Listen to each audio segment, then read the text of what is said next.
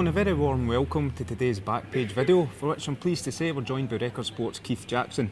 It's been another dramatic weekend for Scottish football, with goals, red cards, short results and even a mass brawl to keep us on our toes. And it's not over yet, as Rangers head to Forfar tonight, looking to keep their unbeaten League One record intact. Keith, you've been following the off-field problems at Rangers for the last few days, weeks, last few years. Months, years, I was going to say, yeah. Alan McCoy's came out this morning and claims it's possibly starting to affect his players. Do you go along with that?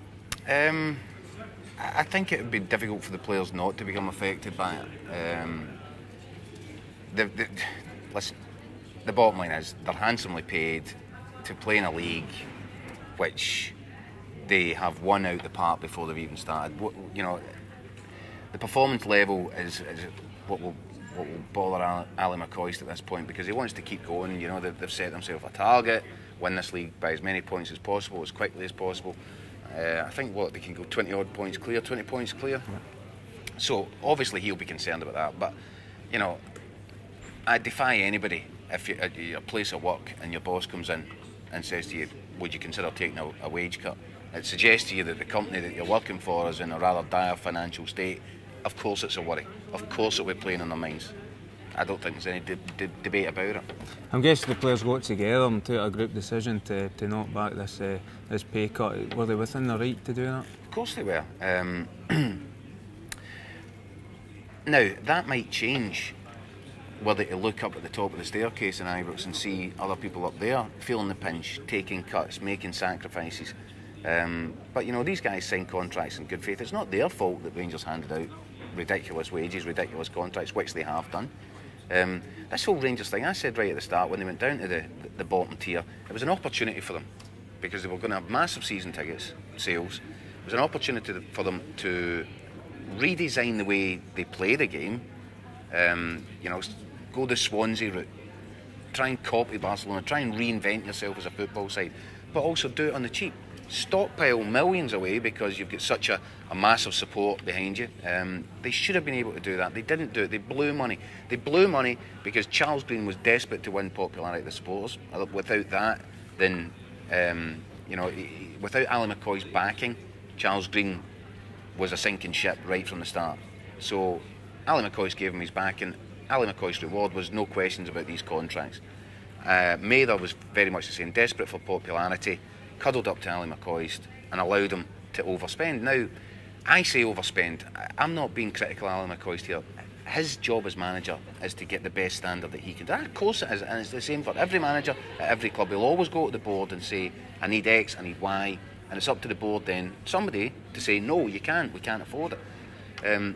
The other point where I have got some sympathy with McCoist is that the wages to turnover at the club now, in terms of the first team squad, is under 30%. That's manageable. In fact, it's recommended. It's good housekeeping. Yeah. The question at Rangers really isn't the spending that's been done on the team.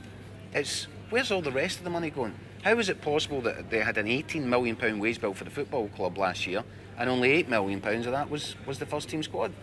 That's the big question, and that's what Graham Wallace really needs to address if he's going to sort this mess out. Which is why, to go back to your original point, if I was a player, I'd be saying, well, there's a whole load of people around this football club need to be taking cuts before you come knocking at our door. Yeah. So where's the money going? That brings us nicely to your very good column today, Keith, which is well worth a read if I do say so myself. Thank you. Living a champagne lifestyle on an Iron Brew budget is how you put it. The pre-match today at a four-star hotel. Yeah. Well, that's only going to infuriate the fans further, surely. Well, I mean, it just doesn't fit. Listen, on the grand scheme of things, a few grand, maybe say 10 grand to do a pre-match at a hotel, it's a drop in the ocean as far as Rangers are concerned. But it highlights the lack of direction, the lack of leadership in the football club. Now, Ali McCoist again will argue, and correctly so, that you know he'll try to do the best to get the best performance out of his players, and if he believes that's what's required ahead of a game at Forfar, then he'll go to the board and say we need that. Somebody at the board has to say, well, look, Ali, we've just asked these players to take a 15% wage cut.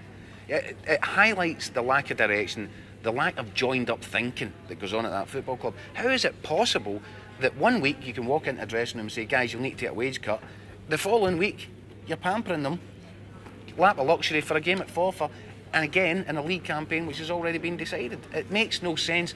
That's the problem Rangers have. There is no joined-up thinking.